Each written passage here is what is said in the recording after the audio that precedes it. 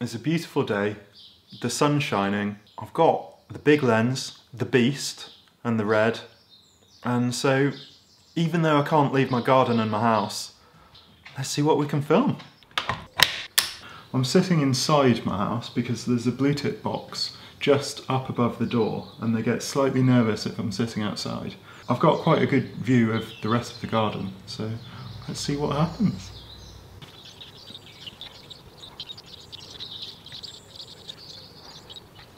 Not much is happening, so I thought I'd just talk through a bit about the camera.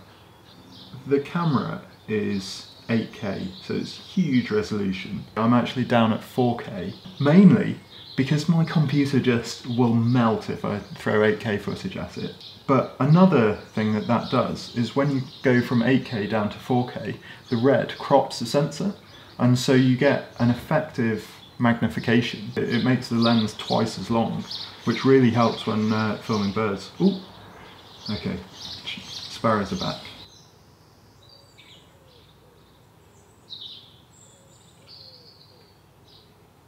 When we're filming wildlife, we never use autofocus.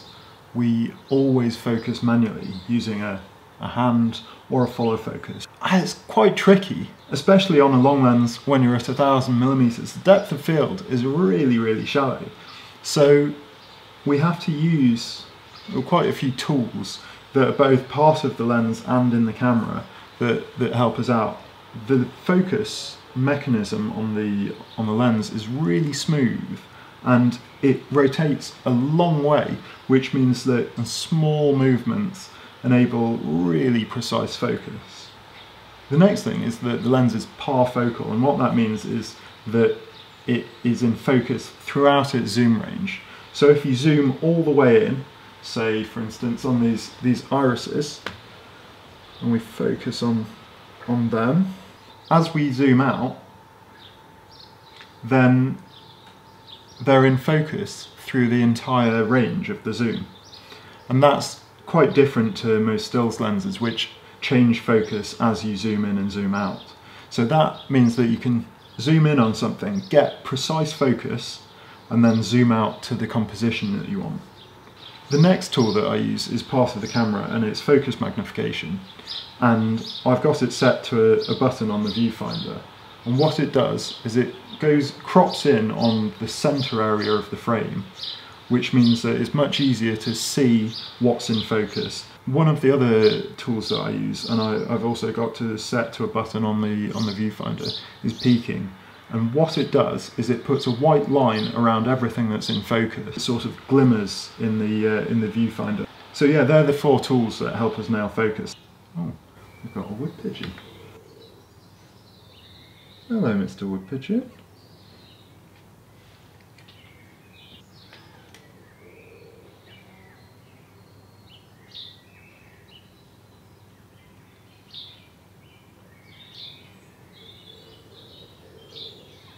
Just flown off. Nice little moment.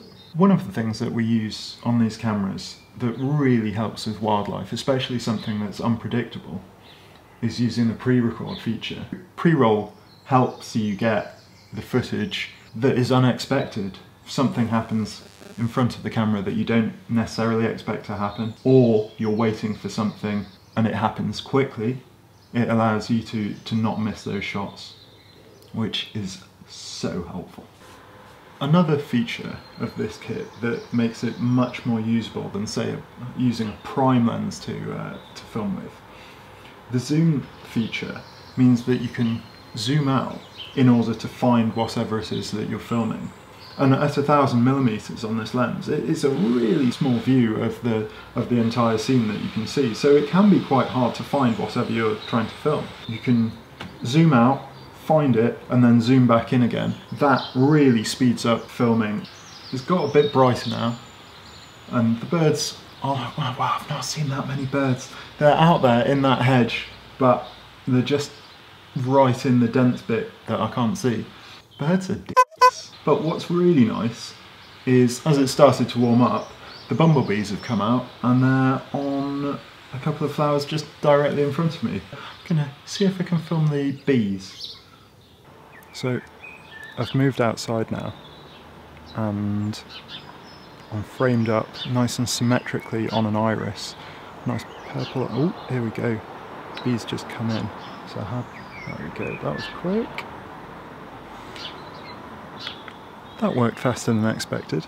So as I was saying, I'm framed up on an iris and I've got pre-roll on and just waiting for bees to come in. The bees just seem to be ignoring my iris. They're flying to all the other ones, but just not the one that I'm focused on.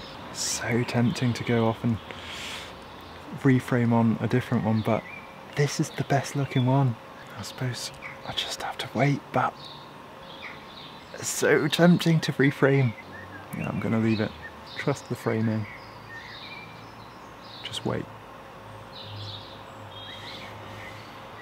There we go. No, it just flew around the flower. Didn't actually do anything. So I'll give it another maybe 10 minutes and then might swap my framing up.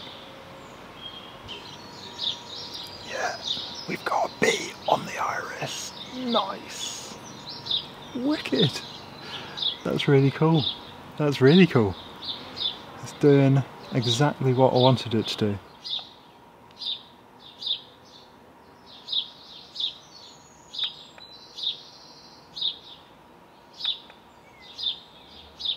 The iris makes the bee work really hard for its nectar. It has to squeeze in between two petals.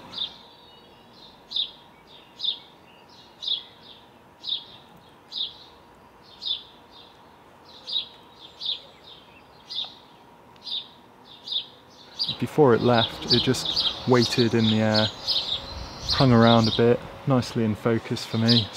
So yeah, just really quite cool to see that and see that much detail. It's taken about half an hour of waiting, but worth it, I think.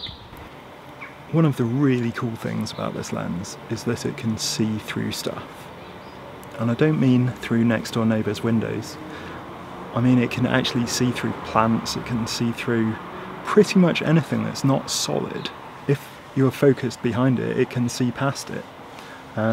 So at the moment I'm focused on next door neighbour's roof, not their windows, and there's a plant in the way, but you can barely see it. So as I pull focus back towards us, the plant comes into focus, and then push focus back again to the roof. And yeah, it's crazy that the plant just disappears. So you can see through grass and plants, and if there's anything in the way of the animal that you're trying to film, it just really cuts through that. And yeah, it's a great aspect of having a long lens like this. Oh, in fact, here we go.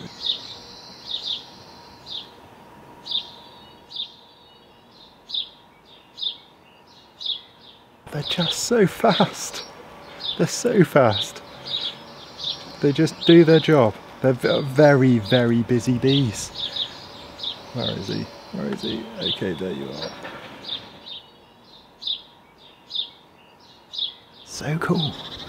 I've just filmed a bee squeezing right in to get the nectar.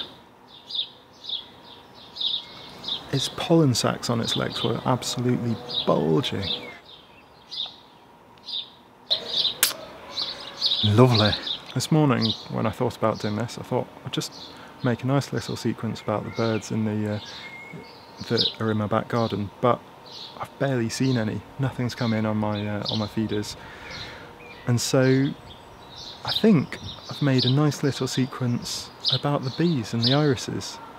If you've enjoyed this and want to see more, then give it a like and subscribe, and there will be more coming up over the next couple of months as I go out and film more wildlife and talk about cameras. See you next time.